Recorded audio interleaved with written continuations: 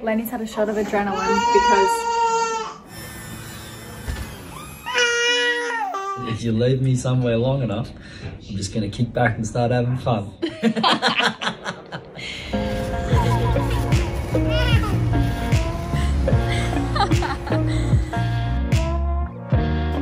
She looks bloody beautiful. Holy dolly! Lenny, do you remember the boat? I'm Elayna and this is Riley, and this is our home, Vagabonde. We've been sailing around the world for the last 5 years and have recently found ourselves with a stowaway. Meet Lenny. Subscribe and welcome aboard.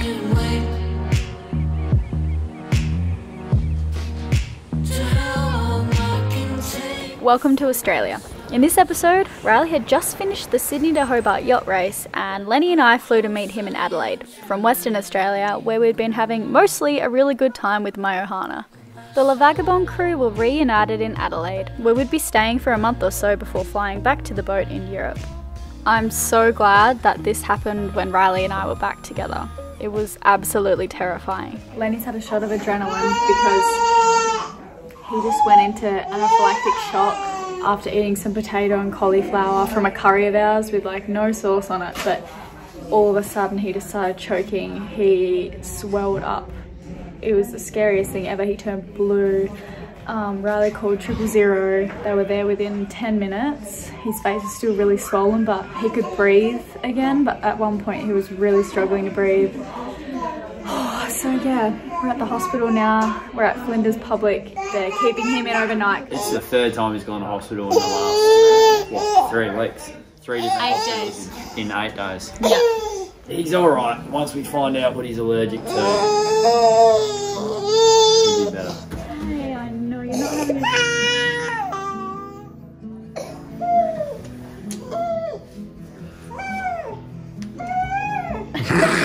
Driving down the open road, breathless by the sea. Your beauty overwhelming me in the colors of the spring.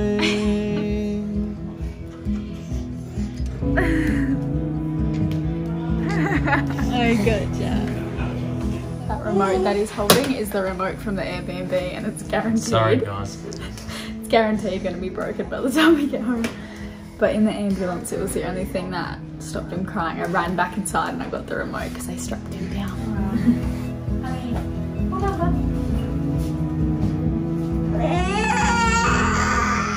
So as soon as we got to Australia, Lenny got crouping cough, which is like this dry sounding cough. It's a virus.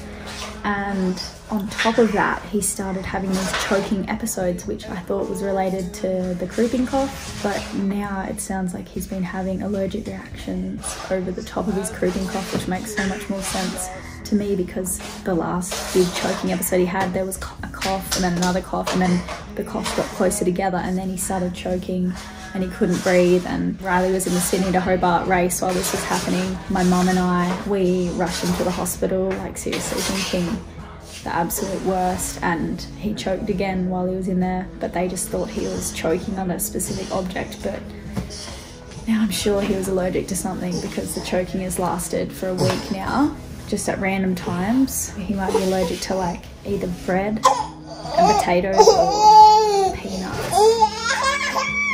But we're gonna do a prick test on you soon and we'll find out.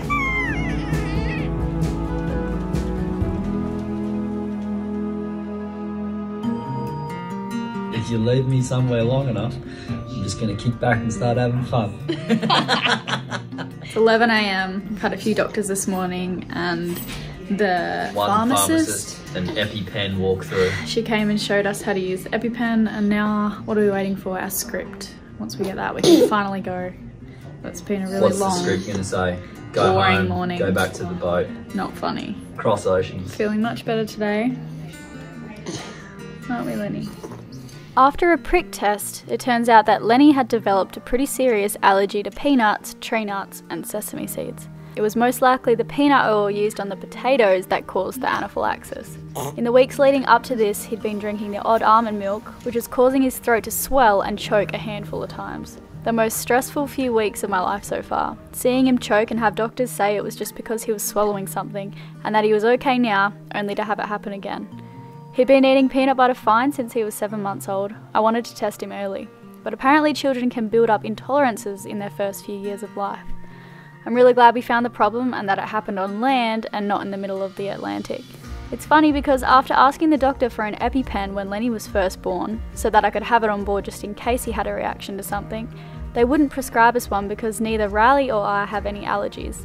This could have been a much worse situation had it happened at sea. Anyway, after another month in Adelaide, making the most of the comforts of land and jam-packing in as much time as we could with friends and family, we booked our flights back to Europe. Then things with COVID-19 had really started to emerge and they were talking about limiting flights into Europe. But we knew we had to make it home to the boat or who knew how long we'd be stuck in Australia for. So we set off with enough hand sanitizer to sink a ship.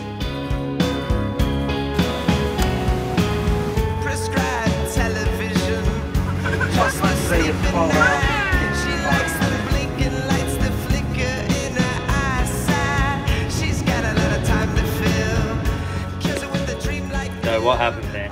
There was two men and they had a plate full of sandwiches on the check-in counter and Riley thought they were complimentary and he ate one. And then they grabbed the plate of sandwiches and took them to their room.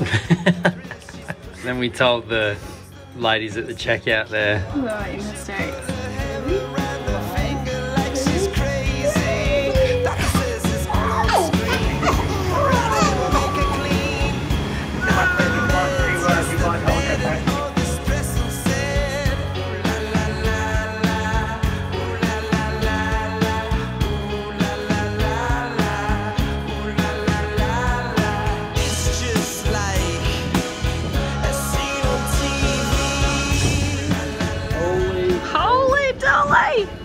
She looks bloody beautiful. Hugo and the team at Soprama, we love you. This is so amazing.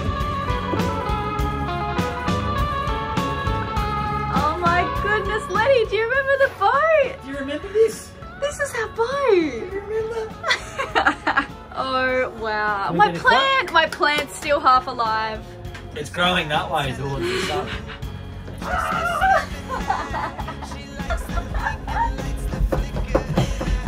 We're home.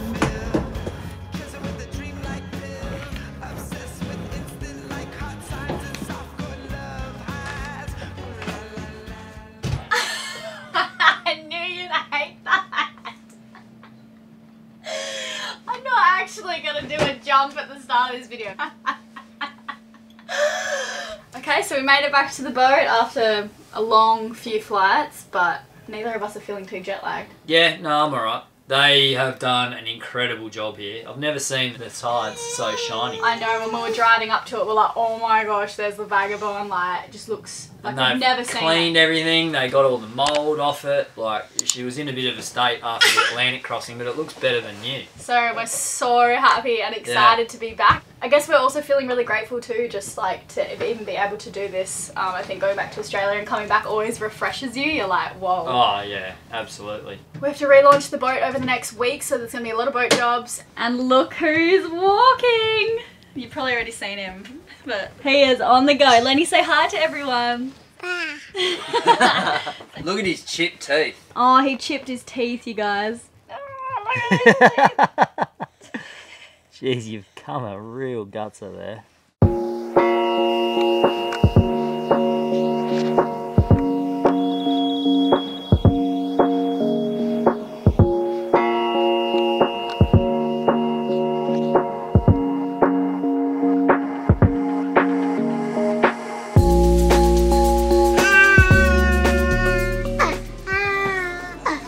Oh, who's that? I'm back. There you go, mate. Always perfect. Yeah, so I'll be staying here for 2 weeks, just helping out, do the best that I can. My man, thank you very much. Is that good with you, Pants? Hell yeah. We're supposed to be in the water in the next few days and we have a lot of things to do. And Andre's like really good help. So we've adopted him again. So today, just today, we've spent the whole day unpacking our suitcases. Andre's gone through the cupboard and brought out all the food and the spices and cleaned those drawers out because they were like really dirty. We have massive piles of washing because some of our seal bags weren't sealed properly. It wasn't our fault, they just popped open, or maybe it was our fault. So we have a lot of washing to do. We're also seeing what other things we can give away, things we don't need, clothes that no longer fit Lenny, we'll give those to the salvos. So yeah, that's been today, pretty much. Day number 1, just kind of moving on board, and hopefully we can clear this living area for sunset. That'll be nice.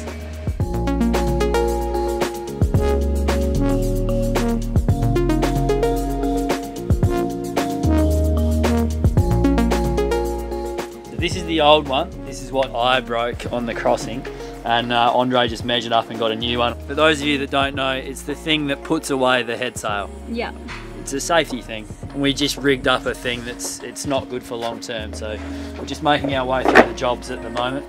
A huge thank you to Multi-Car Rentals, which you should check out if you're in Lagos. Pedro and his wife are big fans of the show, and so they hooked us up with a ride for the week. Thanks, mate. Get to work. Good boy.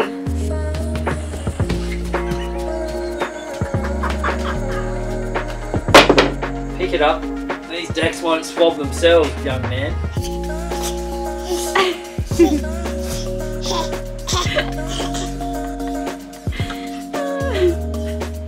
Did you hit yourself in the head? We were pretty keen to explore Lagos because when this was filmed, Portugal hadn't shut everything down just yet. The place has some of the most insanely nice beaches, and it was only a 15-minute drive into the countryside full of vineyards and small farms. It really was a breath of fresh air. Just left the boatyard for a bit to take Lenny for a run mostly, and we just found ourselves in this field, and there's sheep, there's a sheepdog, there's a shepherd, and it's just stunning. And I'm drawing a picture. I'm really not the best drawer, but my friend Josh said you should just draw even if you're bad. So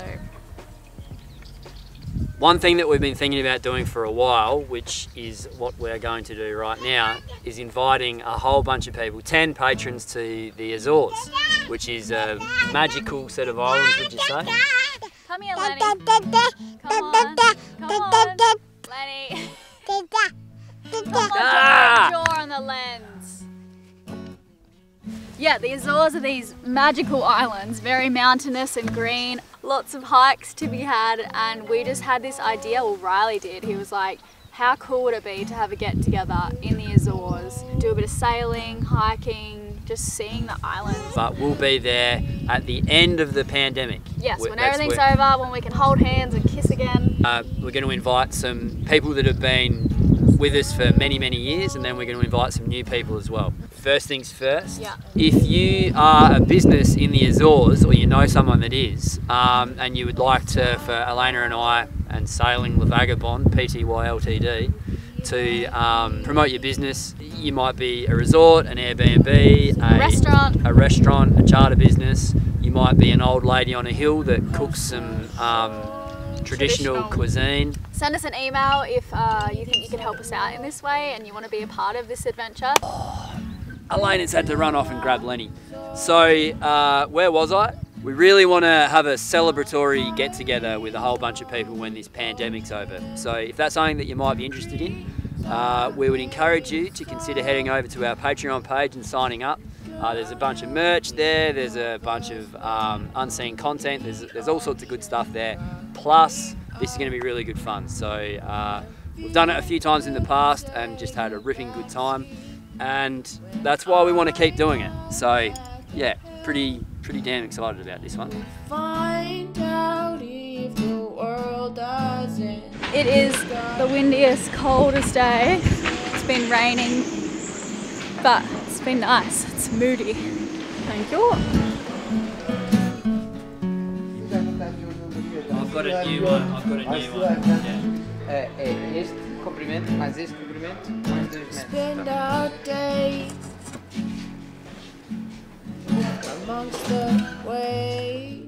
The The Sopramar boatyard is one of the best boatyards we've ever been to. With a chandlery upstairs, rooms overlooking the yard to stay in if you need one, over 10 sheds with professionals specialising in carpentry, welding, etc. A supermarket down the road and a beach a few minutes walk away for break time. We really didn't need to leave the area. Sopramar is a family-run business and the owners are very proud of what they've created there, and I would be too. Baby, you and me, and we sail past the island and the coastal shore. We breathe salt water and refuel our souls. Riley's underneath the bed at the moment. We like to do this every few months and see what other things we can get rid of. So yeah, bit of spring cleaning. We still have so much stuff left over from the Atlantic crossing. Like I bought Lenny so much formula, nappies and stuff like that. So we've got to use them. Keep up the good work, Lenny. When we were in Dubai, Hamid gave Lenny this little thing here, and he loves it. He's not interested at all. So yeah, we stopped off in Dubai for 2 days because Hamid always wants us to come visit him. He showed us around in a day. We saw a lot in a day. It was bizarre actually. The whole city is just, it's a new city, it's shiny. It's not really my style to tell you the truth, but it was fascinating, definitely. He must be so confused.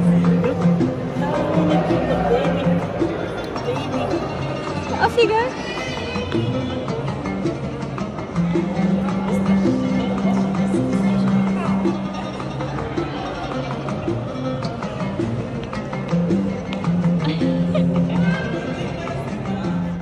What the hell are they?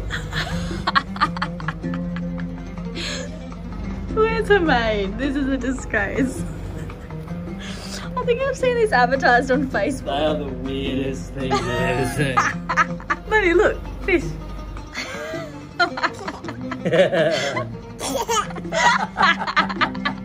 Hamid, what are these?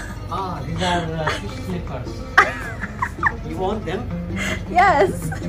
Lenny loved it. We took him to this kind of Disneyland place. It's called Global Village, where there's different sections for different countries. And so if you go into Nepal, all the food is Nepalese, all the things you can buy, like little souvenirs and stuff. And it was crazy. Every country of the world was there. Was there? No. No, definitely not. That would be a very big place. No, there's a lot though. There's way more than I was expecting.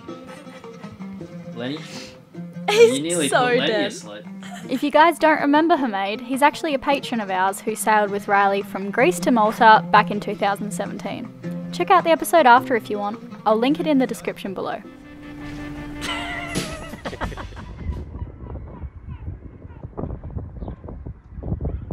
It's pretty cold, isn't it?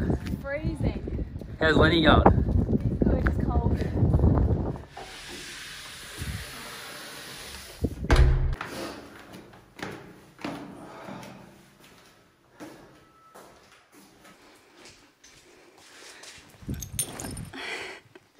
What did you find? You found the remote, did you, Lenny? Sopramar gave us this place to stay in whilst we move onto the boat. It's all still a mess and all that sort of stuff, so they generally give their guests a room to stay in, which is really, really handy. We didn't sleep here though. We decided to sleep on the boat. No, I crashed out at about 7:30 with Lenny.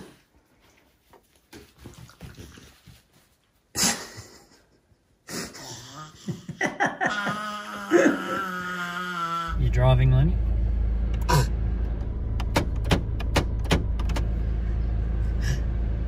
Yeah, very good. Drive the car.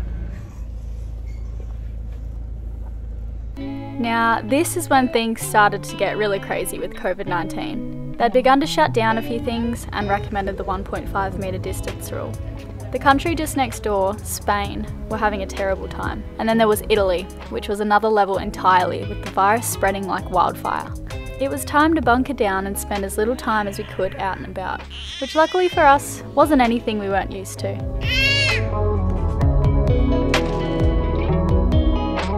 Dun, dun, dun, dun, dun, dun. Meet! Cunningham the 4th. Highfield sent us a new dinghy, and for me it was a total surprise. Riley knew about it, but it is amazing. Serious? Yeah, I didn't know about it. Are you serious? Yeah, not kidding. I had no idea. I must have forgotten to tell you. Yeah. How sick is this? It's a new model. My neck's really sore. Sorry about that. I haven't had a great deal of time to check it out, but pretty some pretty retro colours here. Looks good. It'll handle in the water the same as the other one, so that's pretty good. I didn't ask them for these colours, so they've like picked it out. They just picked our style, which was pretty amazing. Yeah. Awesome. Thank you very much, guys. We really appreciate it. Can't wait to take it for a burn.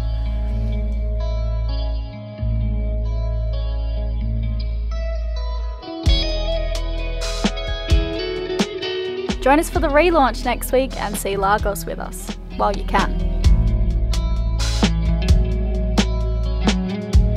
Thanks for watching that one, guys. If you're new here, subscribe, ding the bell, give it a like, do all that sort of stuff. And we really should take a bit of time to thank all of our patrons. Without them, the show wouldn't go on. And we really, really appreciate every single one of you. So thanks a lot.